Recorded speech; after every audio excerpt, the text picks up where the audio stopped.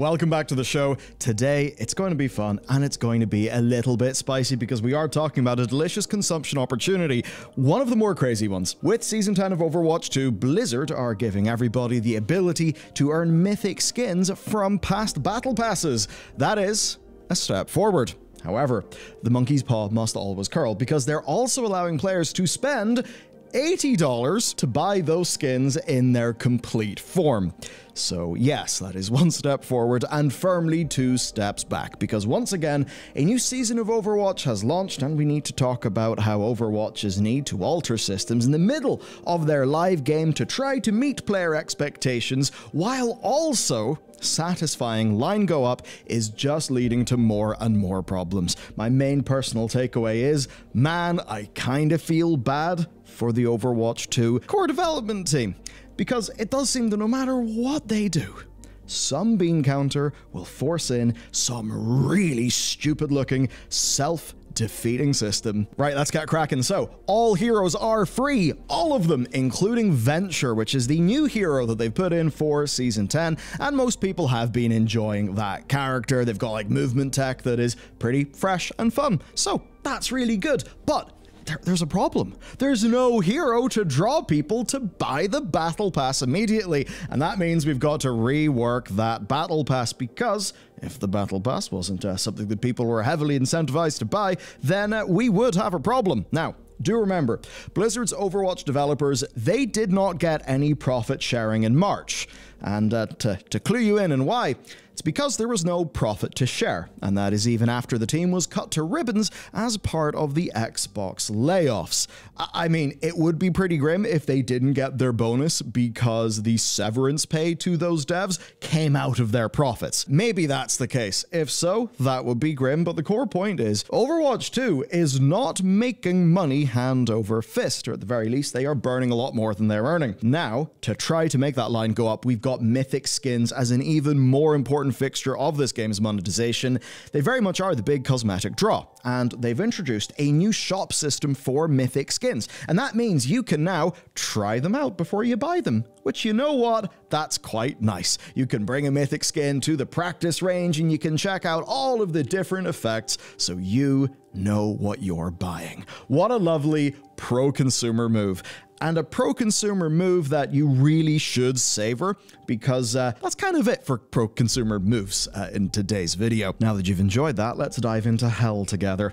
I mean, hey, at least we got to have some fun. It's hell, it's spicy. All right, here's how it works. Overall, you can still get a mythic skin for $10. That is $10 plus all of the effort of you progressing through an entire battle pass. And that's thanks to another brand new currency that's been added. So, from tier 8 onwards, every 10 tiers gets you 10 mythic prisms. Yes, a mythic prism. And that means that by tier 48, you will have earned the 50 prisms needed to unlock the season's base mythic skin, right? Now, here's how they describe it. Your base skin will include one set of customizations along with other cool features such as voice effects, voice interactions, animations, or unique VFX that make you stand out in the battlefield.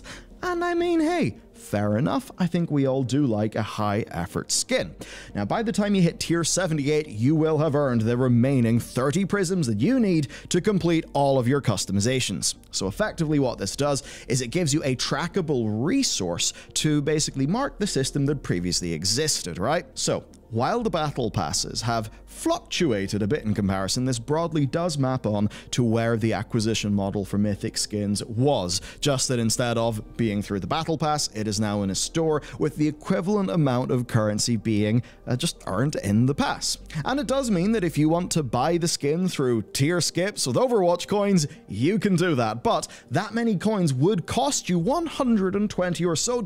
That's to buy the premium pass with skips and enough bundles. So that's not a feasible solution, but I have good news for you. They have an even higher value way for you to access these mythic prisms. I don't know about you, but like, I don't have any mythic prisms right now. This seems very exciting. So, for the Overwatch fans who complete their pass every season, there is actually very little difference going forward, right? If you're the sort of person who just wants to collect everything available. Indeed, you do actually get a nice benefit. If you don't like the mythic skin of the current season, that's okay. You can just earn the prisms from the pass, and then you can spend them in the shop. So that is a nice baseline upgrade to all the people who buy that pass. And to pull off the store, they've also had to codify the process of upgrading your skin, right? And that means that the player will clearly know, like, all the different cosmetic configurations, the colors, the weapon styles. So if you don't want to upgrade to level 4 because actually you like the purple Mercy rather than the blue one, well, you can just buy a more basic version. If you only really like the base Tracer Quest Watch, good news, you don't have to spend prisms in the other ones, and that does mean you can use those prisms elsewhere. That is pretty good. And to go along with that, the team have confirmed in their FAQ that provided the base level of 50 prisms, that is unlocked for a given season, that you will be able to upgrade that skin at any point because it is in your library. And you might be thinking that doesn't make any sense. Well, that's because there is a little bit of the old FOMO in this. But okay, I think it's time we talk about the wider design of this shop, and then dive into the messy stuff. If you do not unlock a base mythic skin in its launch season, then it will rotate out of the shop for the next 2 seasons, which is 18 weeks. So as an example, right now it's season 10, and that means you can get the mythic skins from season 1 through 7. In season 11, they will add the Grand Beast Orisa skin from season 8, but you won't be able to get that Mercy skin from this season until season 13. And this is obviously just complete standard FOMO design, right? It makes sense from a business perspective. It ensures that people are attaching more value to the current skin than anything in the backlog. But it is still FOMO that will drive players to feel like they need to catch up to make sure they at least earn the base skin. And I think that's I say smart. It's smart because it's good at extracting money from people, but it's smart that you set that like initial goal that people will feel like they really have to get to. I don't know, I feel like that will just increase your baseline level of interaction with this system. And then as we get into the design of the store, the upside for Blizzard will become more clear. Now this will probably drive, yes, player retention, boost up the battle pass, completion levels a little bit, so you could say from a design perspective that's smart. But then we hit the real problem. What about the progression outside the battle pass? I want you to drop a comment. If you know what price anchoring is, say you know what price anchoring is in the comments. Have that in mind because we're going to be spotting it. Okay.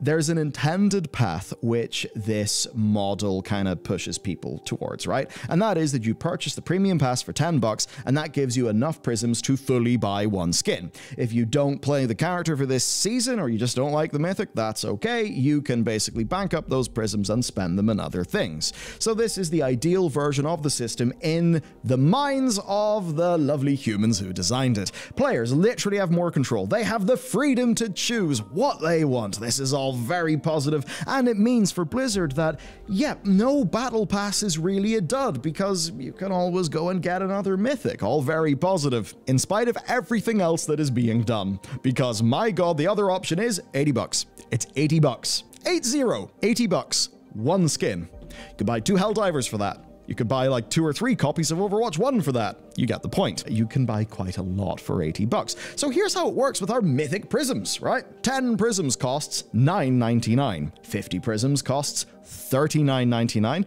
I think you can see how much better value that is.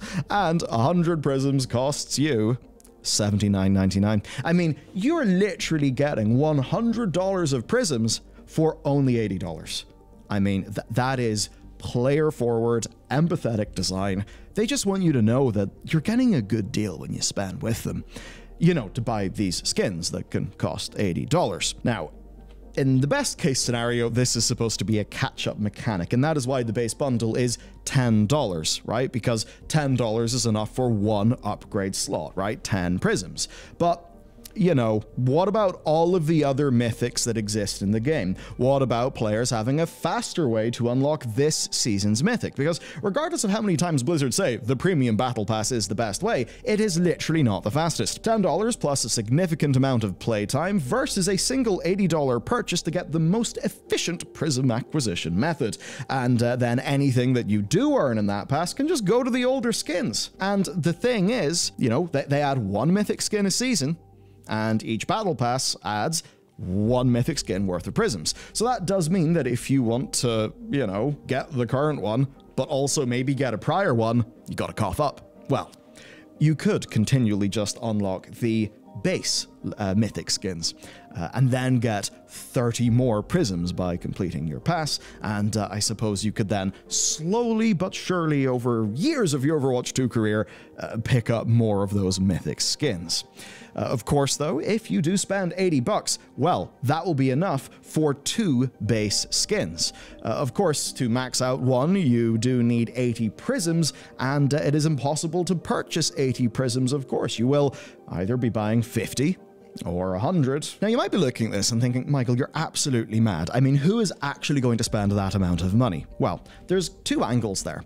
Angle number 1 is maybe a lot of people will not spend $80 and 100 prisms, but what it does do, right, is it anchors people's perception of value. The idea is that, at $9.99 for 10 prisms, the 80 prisms contained in a battle pass, that essentially, that's like $80 worth of value on the battle pass. That's only 10. So by anchoring at a super goofy, stupidly high price, it kind of makes the battle pass look like a better deal in comparison.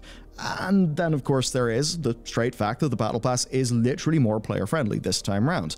The player-friendliness bit, I'm for that. The stupid pricing, I'm not for.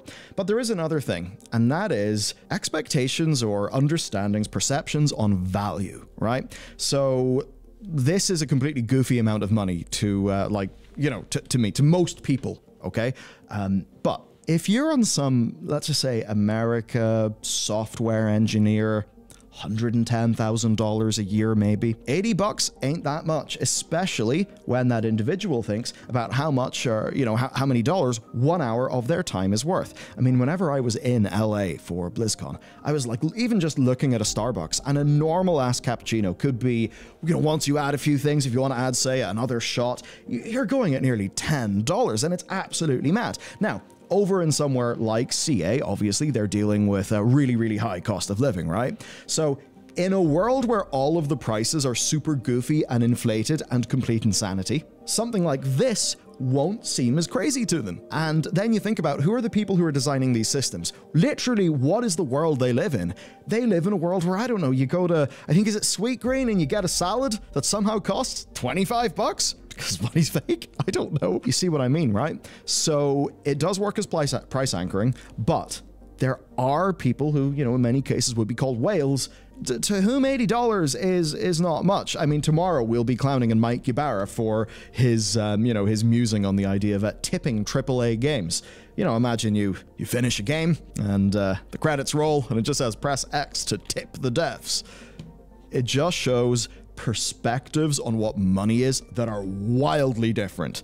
Again, you look at, say, median salaries in the USA, you compare those to the UK or to Northern Ireland, and it's just evidently clear that that's crazy loony town compared to where most of us actually are, right? And what we're used to. Now, this is all really from the perspective of an existing player, but of course, if you didn't have the opportunity to get the mythic skins previously, this is going to be a strange situation. In the past, you obviously had no way of getting them, and this presented a problem for Blizzard. They would put all this work into these mythic skins to only then throw them in the bin because they were done. The battle pass was finished, right?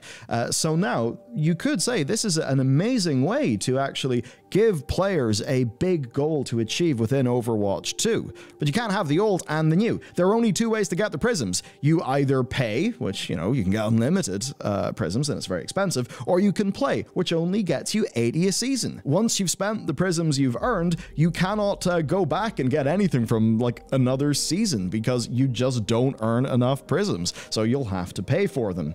And you can basically see that this is a design that is intended to go straight to your wallet super quick. Because at the end of the day, Overwatch 2 is not really about Overwatch 2. I mean, it is to me as somebody who actually enjoys the game. I'm sure it is to many of you who maybe just want a fun hero shooter. I'm sure it is to the developers, but to the corporate entity, to Blizzard, to Microsoft, it is a way to sell skins. I'm sure you've heard the phrase, what gets measured gets managed. It's the idea that the things that you measure, that is naturally what your focus is going to be on. And while I'm sure the game developers are looking at telemetry and win rates and all of those things from their matches and doing their best work, or at least trying hard, the thing that actually gets these people maybe a profit share, maybe a bonus.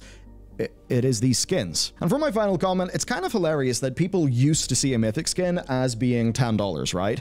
Or at the very least, you know, you spend $10 and then you can guarantee you get the mythic skin, assuming nothing happens that torpedoes your life and means you can't play Overwatch 2. So in your head, it is $10 plus effort. Now, they're $10 currently, but as soon as they go into the vault, right, and go into that store, now they're $80.